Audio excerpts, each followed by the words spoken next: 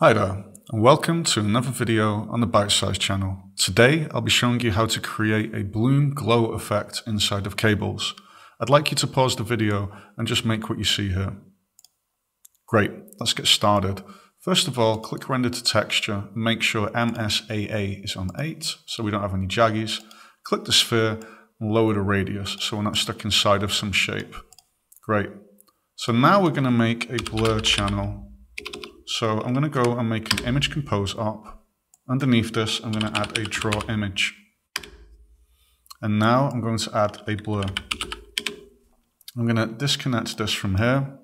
So I'm going to get the render to texture output, plug it into draw image, get the image compose output and plug it in here. Here we have the blurred result. So if I now click image compose, it's using the viewport size, which is, as we can see, 720 by 480. A blur really doesn't need to be this big as it's very expensive to use. So we click use viewport size to deselect it. I'm going to put the width and the height on 256 by 256. This is going to be our basic glow effect. Now I'm going to go over here.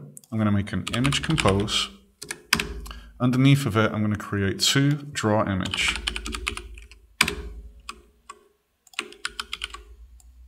So the top draw image is going to have the original texture, and the bottom one is going to have the blurred texture. So I'm now going to plug this back into here. We click on the blur, and we turn it down. So now what we want to do is we want to put the blend mode on screen. I'm going to turn the blur from 10 down to 5. Now, as you can see, we've already got our basic glow effect. If I now click on draw image and change the amount, I can decide how much of this gets added.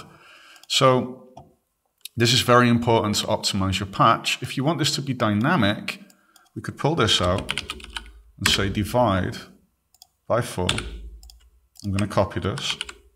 And this is the width and the height of the canvas. So I'm now going to plug these into here.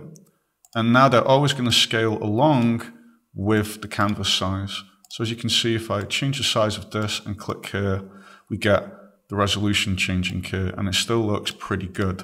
So the last thing I want to show you is if you want to only selectively blur the brighter parts of an image, you can go between blur and draw image and add a luma key. Now, if we use luma key, we can add a threshold which will only blur and glow the brighter parts of the image, which you can see here. So this was the basics of how to add a bloom glow effect into cables. I hope this video has shown you some cool new tricks. If you have any questions or comments, please feel free to leave them in the video below or on the forum. Thanks for your time. Bye.